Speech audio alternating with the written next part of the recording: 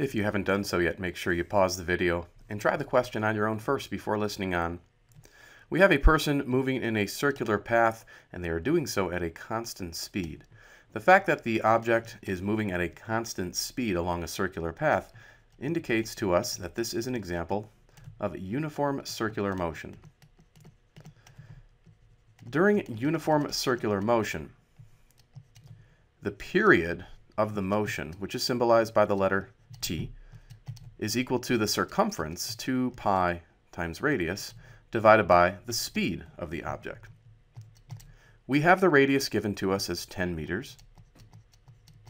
We can plug that in, and then we have the speed given to us as 6.1 meters per second.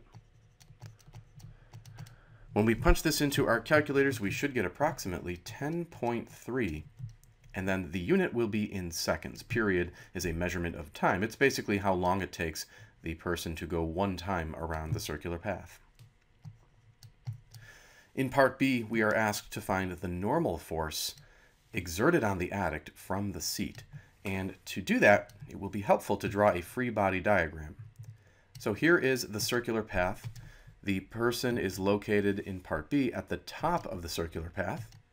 There are two forces acting on him. There's the downward gravitational force, which we can symbolize with mg, and then there is the normal force, which is essentially the seat pushing upward on the person. So this would be the normal force, Fn.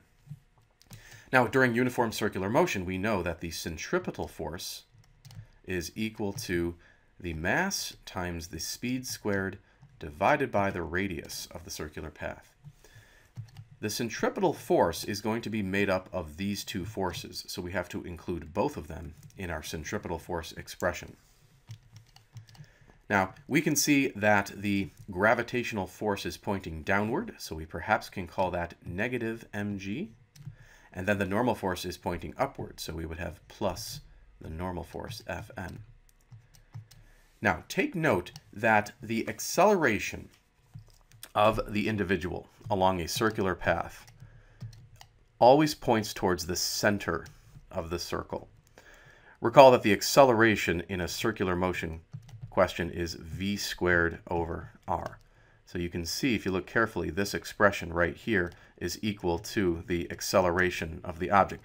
But the fact that the person is at the top of the path, and the fact that the acceleration points towards the center of the circle, would indicate that in part B, the acceleration should be pointing downward towards the center of the circle, and therefore it should be negative.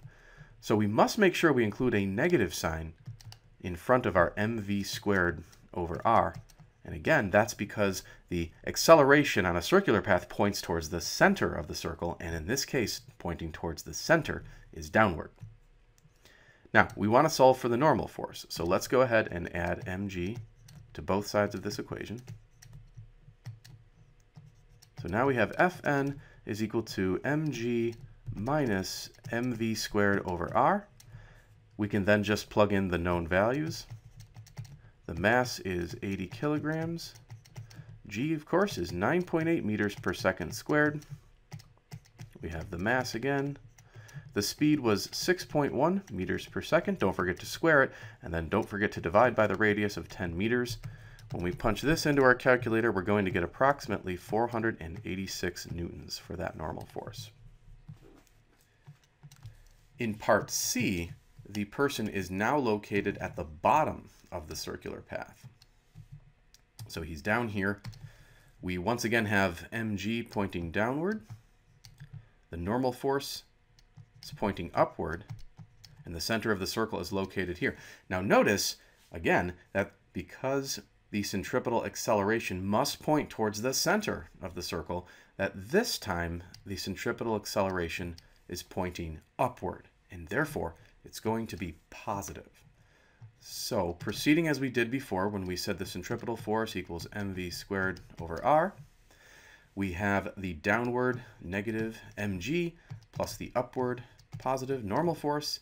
This will now equal positive mv squared over r. It's positive because the centripetal acceleration is pointing upward towards the center of the circle.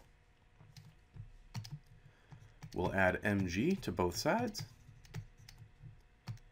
And then we have Fn is equal to mg plus mv squared over r. We'll fill in all the same values. The mass times g, the mass times the speed squared divided by 10. This time we're going to get a different answer because of the presence of the plus sign.